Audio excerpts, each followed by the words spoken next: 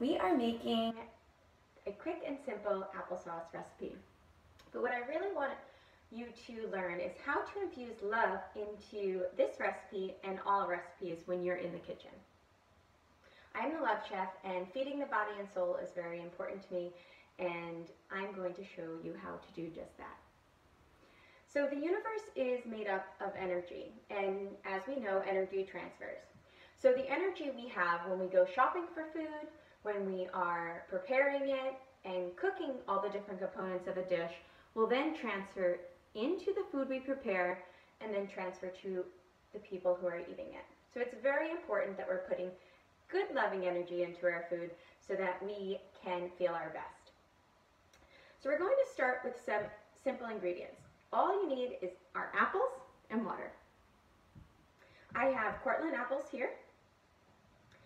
Now I source my ingredients from practices that I support. So these are local and organic apples, and I try to do this whenever possible because it is better for my body without the toxins and any extra chemicals that are unnecessary, as well as it makes me feel good knowing that I'm supporting something that is important to me, and that affects my energy. So when I start creating a meal, I set the intention of making something delicious. Now this may be for a 5-star 3-course meal, or it may be for heating up a veggie burger. It really doesn't matter. It's just about setting the intention that what you're doing is going to be nourishment for yourself, and it's going to make you feel good, and you're going to enjoy eating it. So there you go, that will be delicious. So what I'm doing here is I'm quartering these apples, and then I am removing the core. Okay, so I have an apple that I've removed the seeds from, and now you can dice them. I'm leaving the skin on.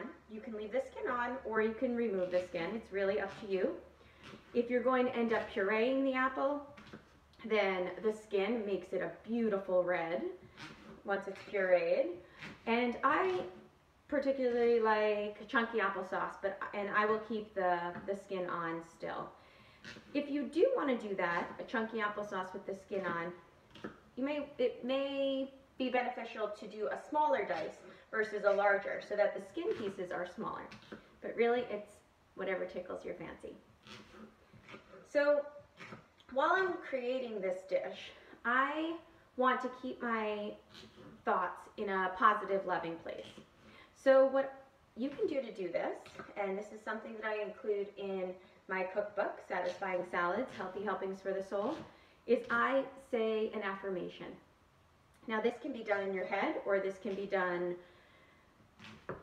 out loud, and you can say it once, or you can say it multiple times.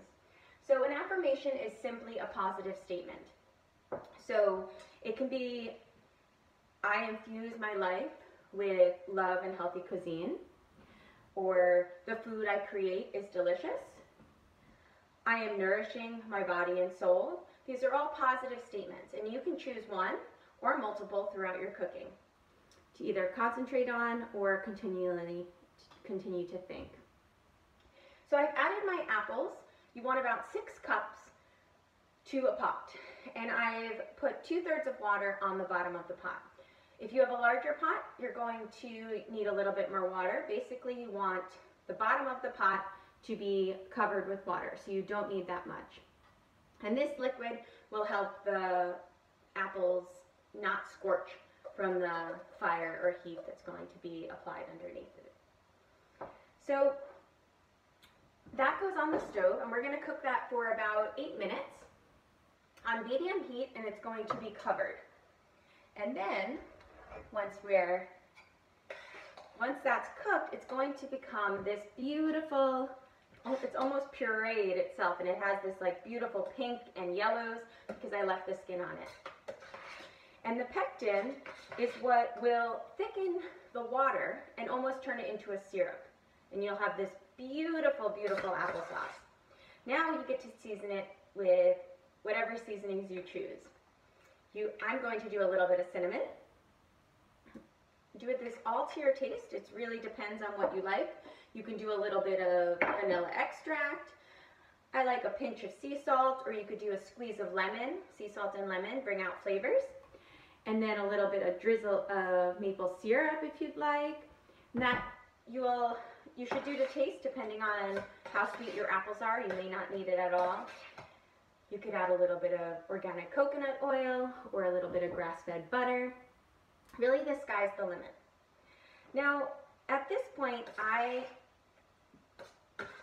make sure that I take a moment to recognize that how thankful I am that I've had the time and the opportunity and the resources to create this meal, no matter how simple or complicated it may be.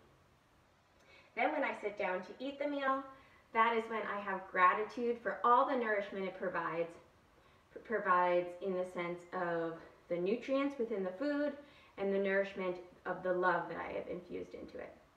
If you want, blow a kiss into your food.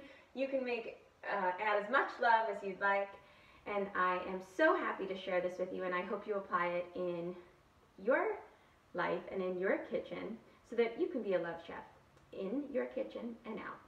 To access this recipe, please text Love Chef to 44222. Happy cooking!